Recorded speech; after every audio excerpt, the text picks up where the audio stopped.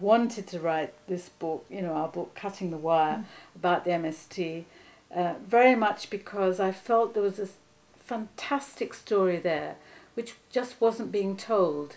The story of all these thousands of men and women who were fighting for land, who saw in the movement the sort of promised land, if you like, and who came from, situations of huge poverty and so on, but who were fighting and organising to get out of it. And I just felt it was such a sort of heroic, there was something of an epopea about it, something fantastic about it, and that's a story that I wanted to tell.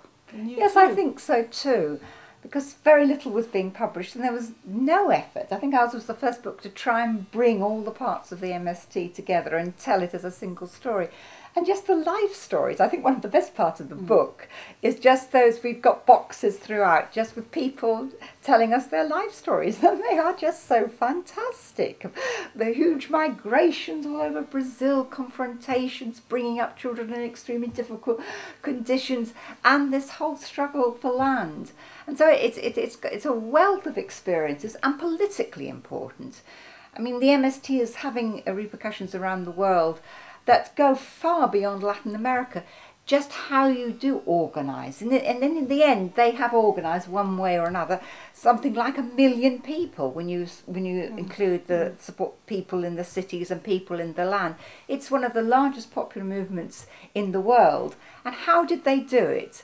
Brazil, we know, is a very diverse country, different racially, different climates, and how did they manage to build this movement, which is still quite coherent?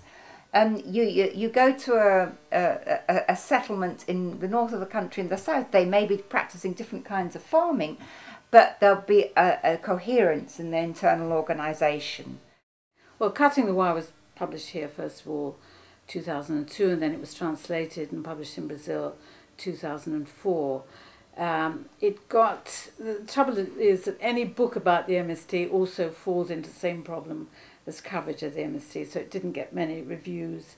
It's sold, but it hasn't been a bestseller. You don't find it at airports and things like that. But people who've read it and know about the movement and about the land question have liked it and found it a very It's interesting actually book. Sold better abroad, the English edition, than the Portuguese edition in Brazil. And I think that's because the book hasn't faced the same prejudice here, that people are interested in the MST, and so it's sold pretty well here. But in Brazil, I mean, we got an award for it, didn't we? We did. We won a prize for it.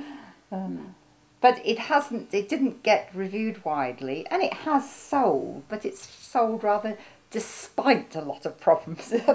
Sold to people who are sympathetic anyway. I don't think it's probably hasn't changed any landowners' minds about the MST.